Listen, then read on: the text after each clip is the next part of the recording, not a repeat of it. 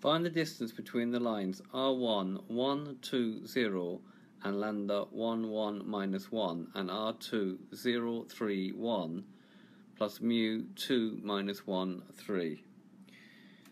These lines are what's known as skew lines. Let's see what we mean by that. If we just go over to a GeoGebra app, and if we have a look here, we have the x-axis here, the y-axis here, and the z-axis here. Later in this video we'll look at it in 3D using the 3D glasses. But if I move this around a little bit, you can see that these lines be impossible to make a plane which contains both these lines, and neither of the lines are parallel and they do not intersect. Therefore they're known as skew lines. Okay, and what we're going to try to do is to try to find the shortest distance between this line and this line here using what's known as scalar projection. But before we do that, we need to understand a little bit about scalar projection.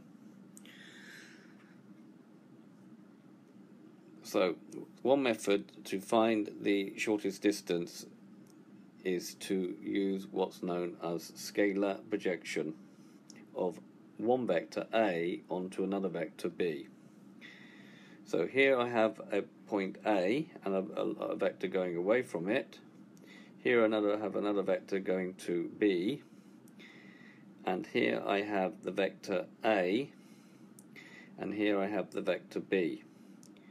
If I draw this line down here so that this is perpendicular to this, then using a bit of trigonometry, we've got AN.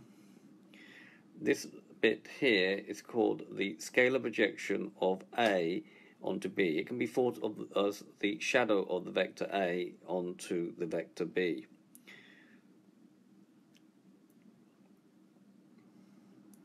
If we use the, so this length here will be the magnitude of A cos theta using a little bit of trigonometry.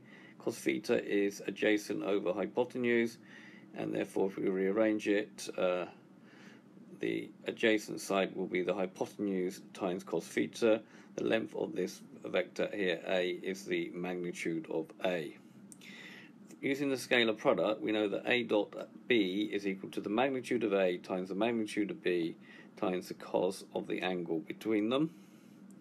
And therefore if we rearrange this so that we take the magnitude of A over to here, we're going to get, sorry, magnitude of B over here, sorry, magnitude of B over to here, we're going to get that the magnitude of A cos theta, i.e. the length of the scalar projection, will be A dot B, vector A dot B divided by the magnitude of B. And this is called the scalar projection of A onto B.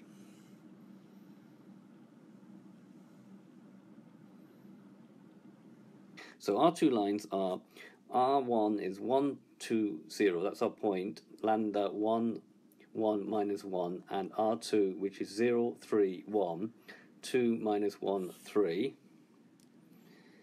So this is my point. So I can find a vector joining the 2 points by doing AB is equal to AO plus OB, so it's negative that one, plus that one, plus, and that gives me minus 1, 1, and 1. So on my diagram now,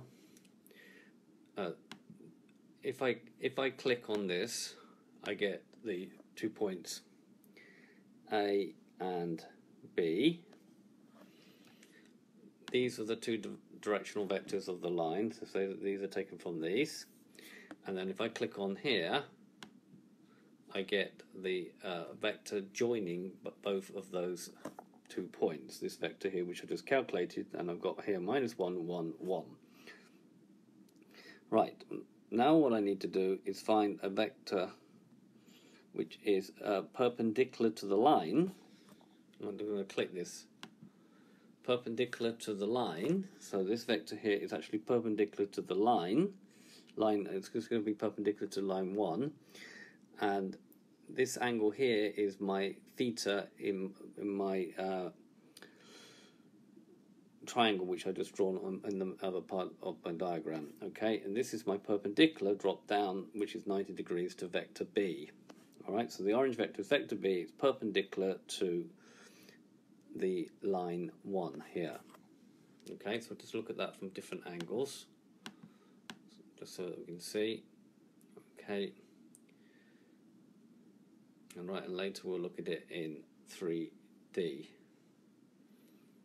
Okay, so the distance between the two lines will be from this point to this point here. Now it doesn't look like it, but we'll look at it when we look at it in 3D at the end.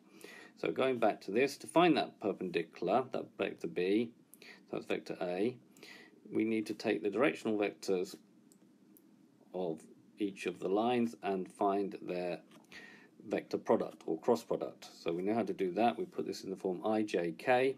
We write down the first one, which is 1, 1, minus 1. We write down the second one, 2, minus 1, and 3.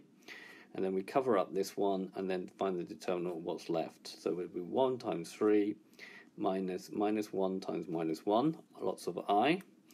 Next one, always minus. We cover up j, we do 1 times 3, 1 times 3, minus 1 times 2. The next one, last one's plus, and the last one we cover up this, we do 1 times minus 1, minus 1 times 2. Be very careful with the signs, okay? So that comes down to be 3 minus 1. Minus 1 is 1 times minus 1 is 1. Lots of I.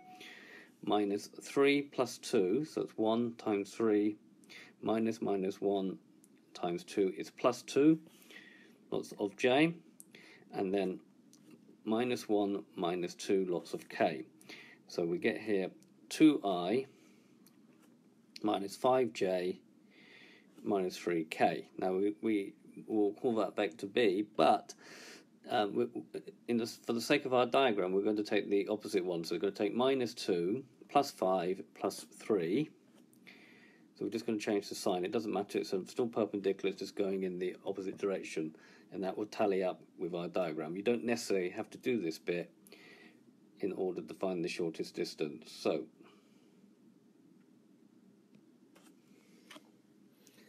this here gives me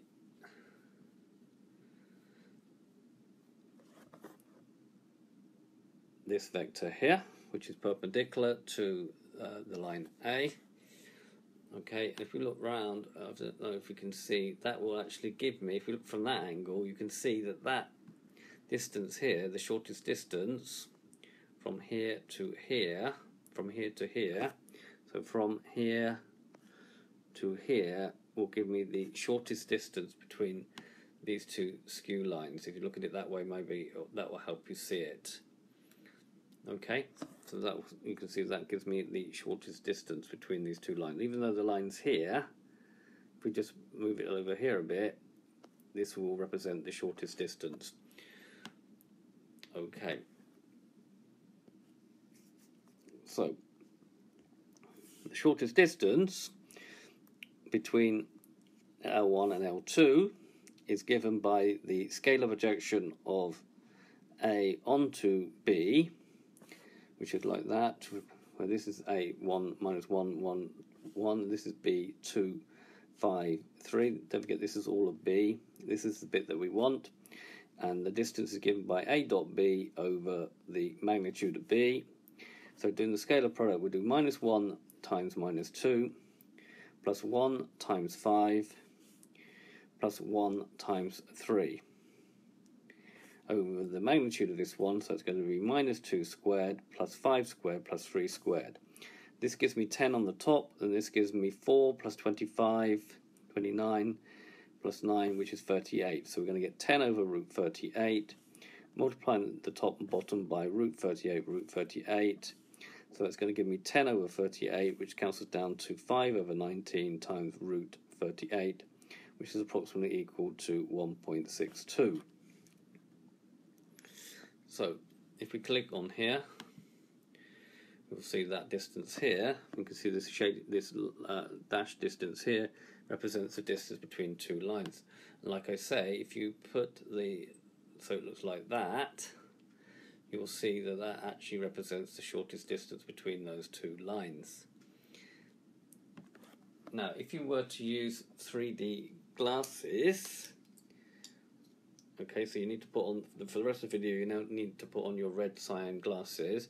So in GeoGebra, if you do right-click and graphics view, graphics, and do projection, and go to glasses and select the glasses, and then it's better at grayscale, or you can do it in color if you want to, and press OK. You will now see it all in 3 dimensions. So let's just take this all off so we can just see what we did there. Let's take it all off.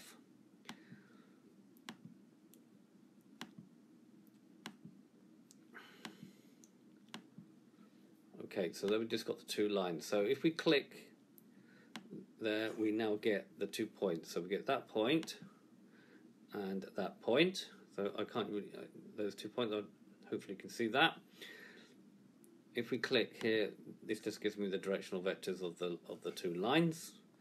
If we click this one here, we get the vector joining A and B, and that's called vector A. Okay, if we click this one here, we get what's known as the vector product of the directional vectors v1 and v2. We could have it going the other way, but it just looks better if it goes this way for the diagram. So this is vector B here. Okay, notice it is drawn from A, and this bit here is 90 degrees.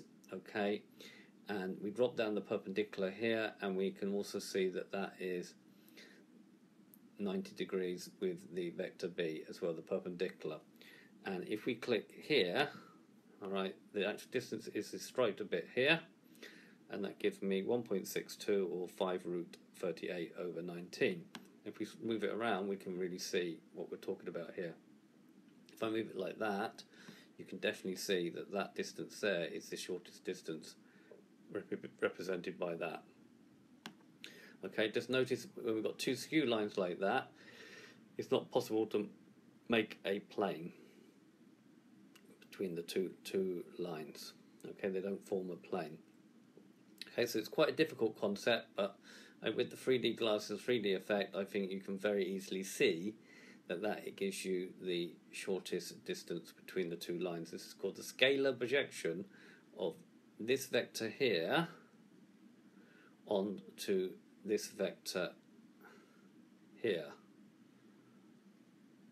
Okay, scalar projection of that vector onto that vector gives you the shortest distance between the 2 lines. Okay, so it's quite a difficult concept, but with a bit of visualization you can see it's work. So all you do is find a vector joining the 2 points, which is very easy to do because you're always given 2 points in a line. There's one, there's the other. Find the cross product of the directional vectors, okay, and then do the scalar product and divide by the magnitude of the cross product. Okay, so I hope that helps you understand the distance between 2 skew lines. Sorry about a long video, and I hope you've enjoyed this.